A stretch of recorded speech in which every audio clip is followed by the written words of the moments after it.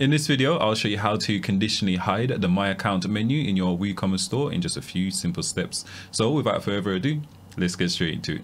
Okay, so throughout this video, I'm going to show you how to achieve two things. Okay, so the first, I'm going to show you how to conditionally hide this My Account menu link here. Okay, so maybe we want to hide this My Account link to logged out customers, but when a customer is logged in, then we do want to show this My Account link. Okay, and then the second half of this video, I'm going to show you how you can individually hide specific menu items from this default WooCommerce menu option here. Okay, so let's say, for example, if we're running a retail store, then maybe we don't want to show the download section, okay, because it's not relevant to our customers. So I'm going to show you how you can quickly hide this section here. And then finally, if you want to create a custom My Account page similar to this one, I'll link to a video in the description below where I explain to you exactly how you can create this. Okay, so without further ado, let's get straight into the tutorial. The first thing we're going to do, as I said, we're going to conditionally hide this menu link here, and then finally I'm going to show you how you can remove individual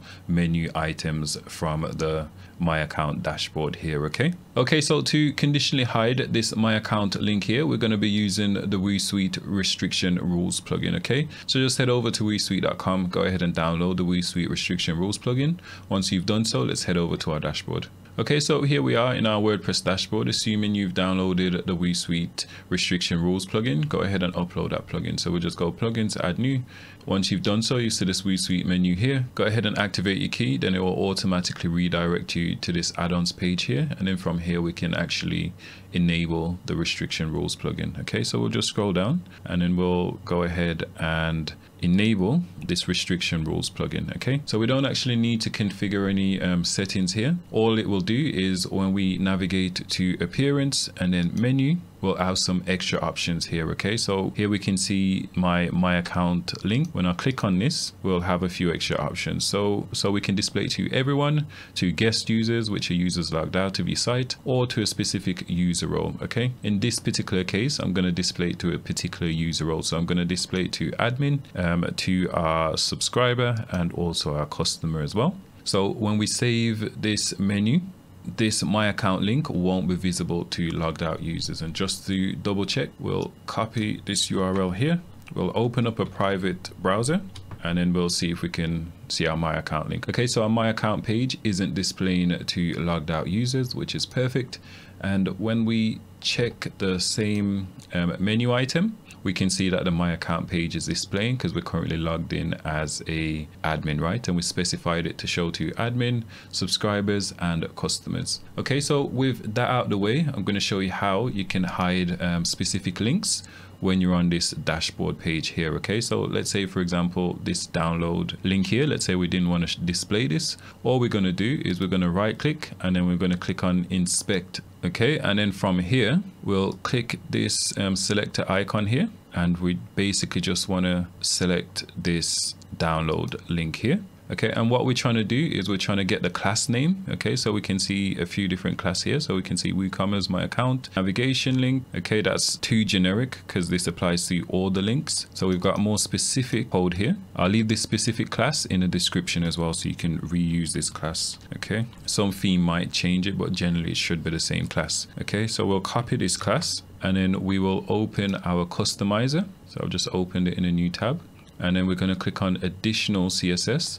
Okay, and then I'm going to go ahead and paste in that class that we copied. Okay, so since it's a class, we're going to add a period before the class, okay, with no spaces in between. So we've got our class here, and then we're going to do curly brackets. Okay, and it's automatically added a closed curly brackets for us, which is fine. And then we're just going to type display, okay, and then colon, and then we're going to write none. Okay, and then we're just going to close it off with a semicolon. Okay, and then on the front end, we are no longer able to see that download link. Okay, so this is just one way of doing it. We can hide it via code, but for this particular purposes, I think just hiding it via CSS should do.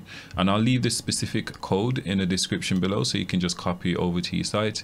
If you're using Element or any other page builder, you can copy in this custom code, and it should trigger on the front end. So we're just going to hit publish. Okay, and that's saved fine. So we'll refresh this page and let's just double check whether this download link's displaying or not. Okay, so we can no longer see our download link, and you can use the same process for any other menu items. Let's say you didn't want to show the account details link, for example. It's the same process. We just get the class name. Okay, so we'll click on this option here. We'll go ahead and select the menu item. We can see the class name is WooCommerce dash my account dash navigation link dash edit account. Okay, so we basically just copy this, and I'll just quickly show you since it's open in a new tab, and then we can do this. Okay, so since it's a class, we'll add a period or a full stop, and then we'll go ahead, add our curly brackets, open curly brackets, close curly brackets. We'll add display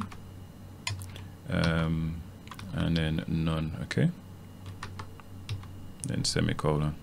Okay, and now we can no longer see our edit account page.